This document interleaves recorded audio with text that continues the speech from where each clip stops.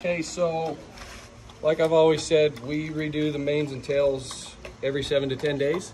That doesn't mean that every 7 to 10 days we do a full wash. Say it's a horse that we haven't ridden for that week or a horse that's laid off for a while. If they haven't sweated and gotten this tail nasty and dirty, which granted she's got a tail bag on, but we don't necessarily always shampoo them and go through the whole works.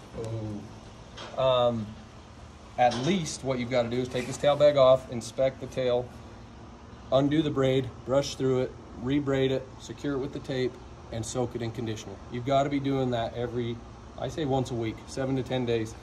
Take care of that, get your hands on it, make sure that it's not getting damaged, that it's not dirty.